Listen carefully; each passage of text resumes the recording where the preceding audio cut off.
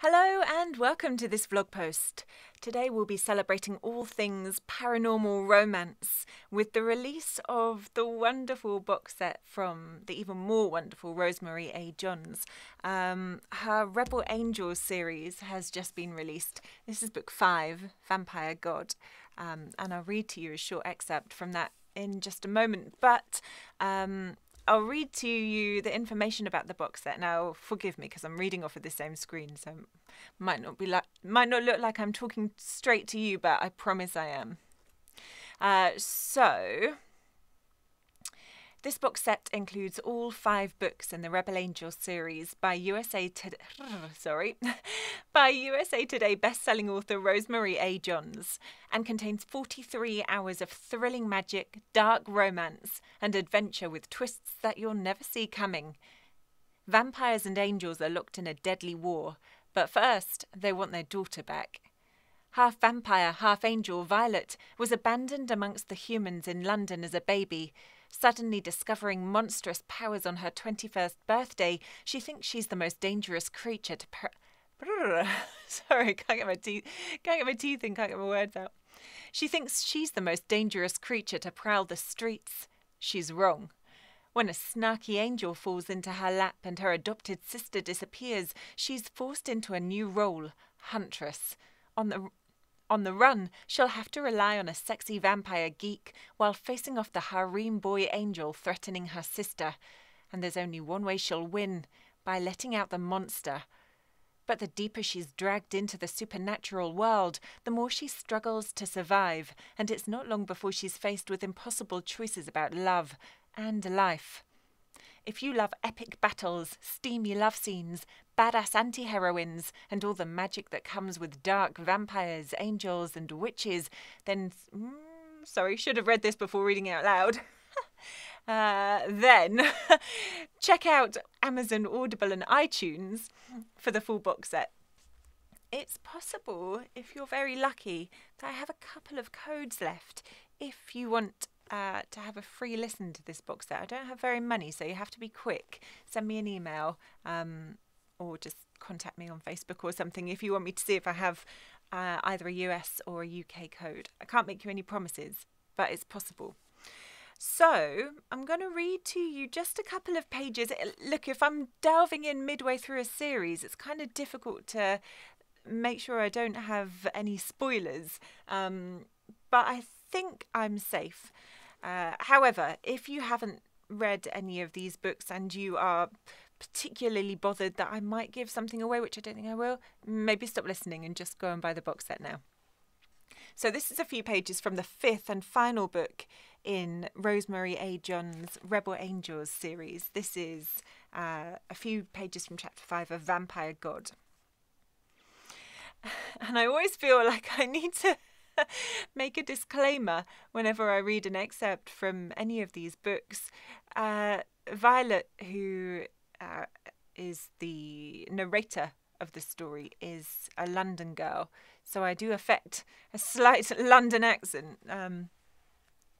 Yeah, I've had comments that this isn't how they talk in London. Perhaps not. I mean, I did live there for 15 years, so I am a Londoner in my heart. But yeah, maybe not everybody talks like that. However, Violet does. 5.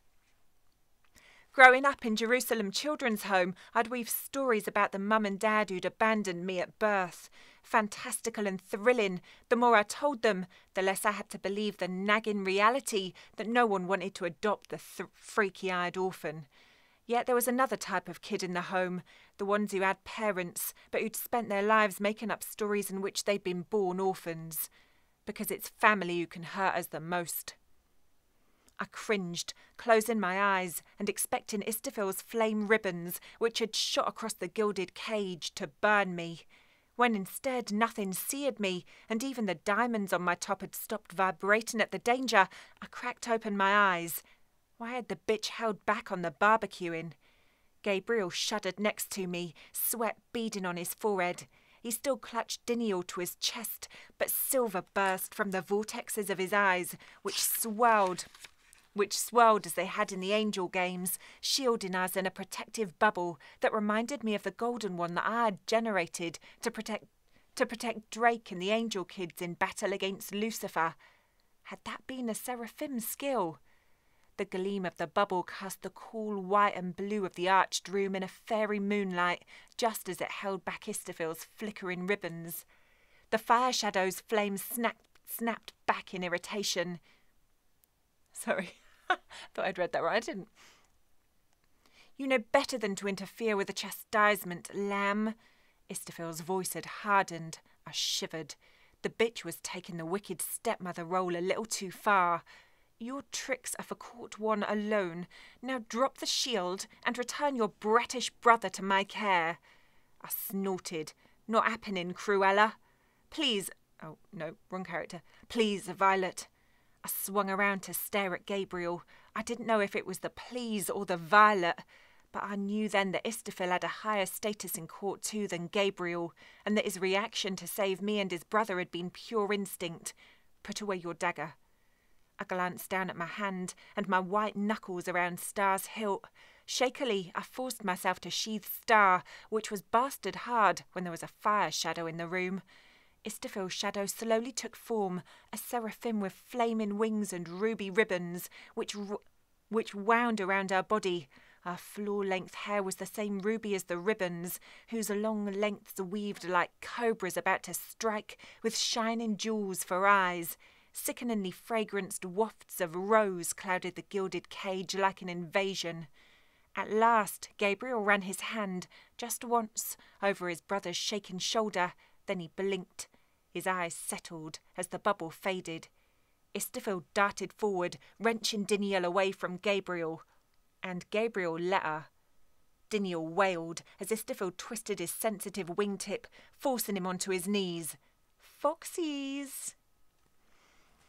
All right, so we're going to stop there. That was just a few pages from Rosemary A. John's Vampire God, which is book 5, the final book, the thrilling climax to her Rebel Angels series.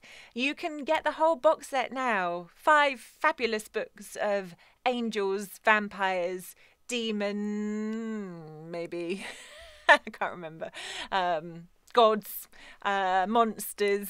It's brilliant. You can listen to the whole thing on Amazon, iTunes and Audible. I am narrator, writer and actor Rebecca McKernan. You can find me at RebeccaMcKernan.com and at Becca Tells Tales on Facebook, Twitter and Instagram.